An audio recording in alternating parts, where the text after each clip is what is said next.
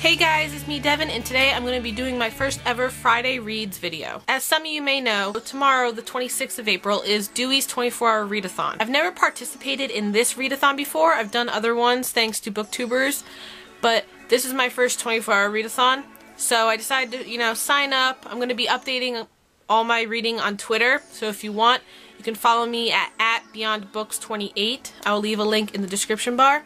And you can follow me to see the books I'm reading and the updates. So I'm going to start this off with Friday Reads part, and this is the book I am currently reading, and that book is Love Letters to the Dead by Ava DeLaria. Now this book is basically about a girl who has to write a letter to a dead person for an English assignment, but she takes it much further and you learn all about her life through these letters, and it's really good so far. I'm like a third into it, so I should be able to finish this by tomorrow night.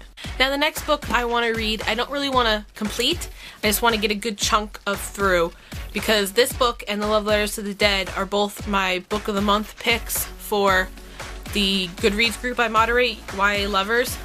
And that book is I Am Number 4 by Pittacus Lore. Most of you guys know what this is about.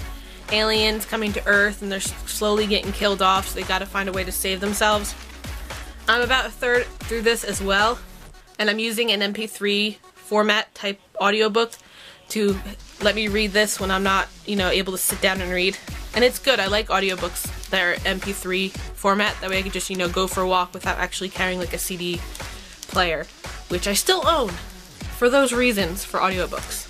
So hopefully I can get to this one. Now this next book I don't want to finish either because I don't think I'm going to be able to. But this book I'm reading for my English class, and that is Minotaur Takes a Cigarette Break by Stephen Sherrill.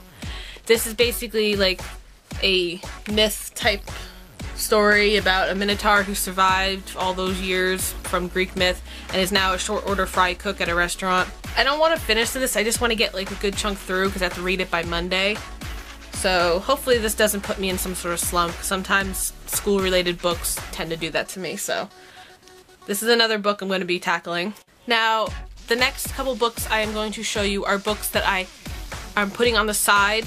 That way if I finish the first couple books, or if I read what I want to with the first books I've shown you, these are kind of like what books I'll be picking from. These I'm not going to guarantee I'm going to get to. I'm just giving myself a, a good choice of books to read. And that first book is The Boy in the Bridge by Natalie Standiford. By Natalie Standiford. I am sorry if I butchered your last name. I am not very good with names.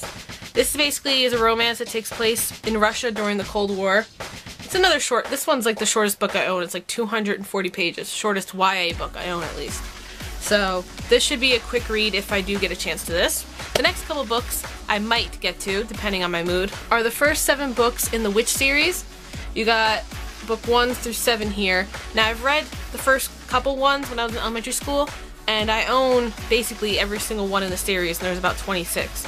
So I figured if I'm in a slump or something, I can just pick up one of these because they're like 140 pages. They're really short, and they've got a little comic thing inside too. So these should be quick reads if I need some.